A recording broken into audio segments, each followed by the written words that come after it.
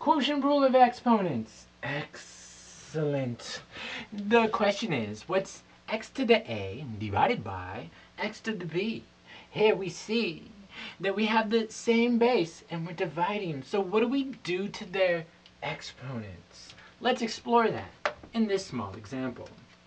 Yeah, this is our web breakdown. Ready, ready, ready, ready, ready, ready, ready. If we were going to line them out, this is 2 to the 3. That's 2 times 2 times 2, 3 times. And then down there, that's 2 times 2 times 2 times 2 times 2, 5 times. And then divide. Oh. And after the dust settles, I put a flag where that numerator used to be. Yeah, here we see this is going to be 1 over 2 times 2 or 4.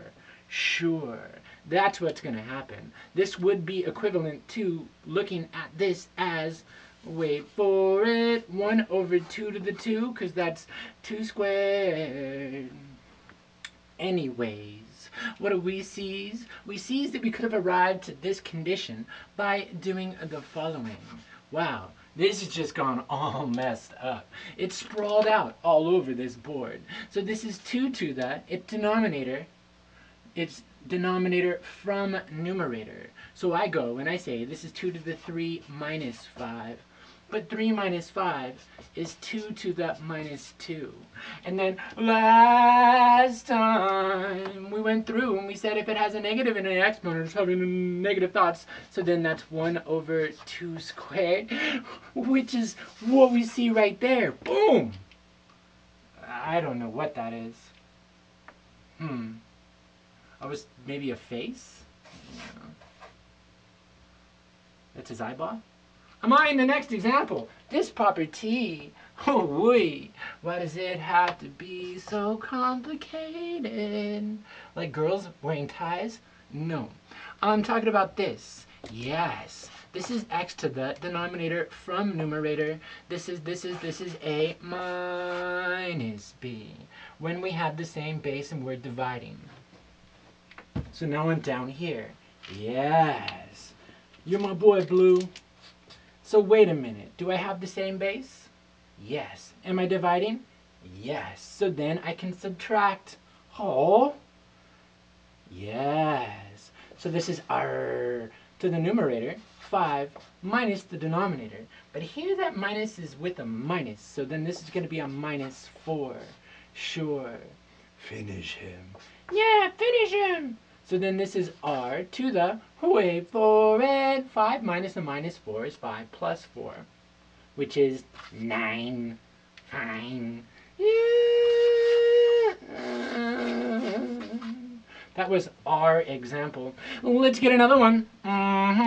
Wait for it. Wait for it. So I subtract those exponents?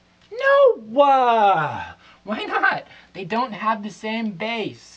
This is just in case you're trying to use that property. You can't, so we shan't. What will you do? That 5 is to the minus 2, so it's having negative thoughts, so it's up there. Bam!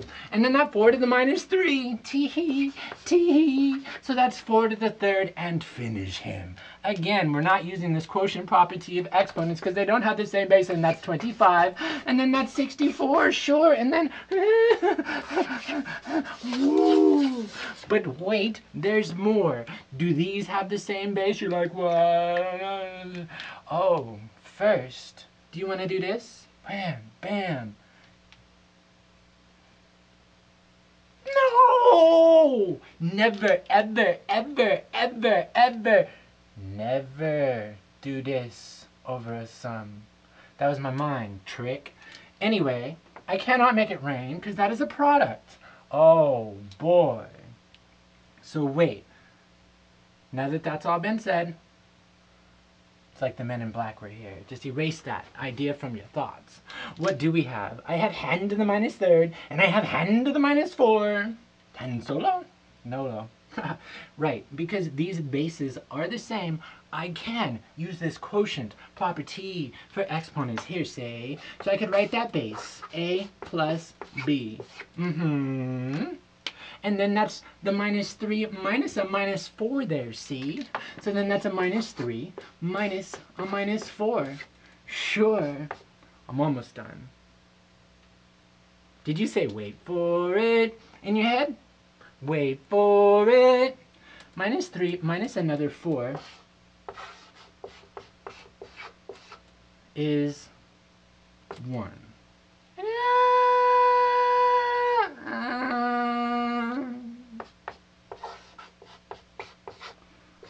A box and a flower. Whew, it's hot up here in my studio.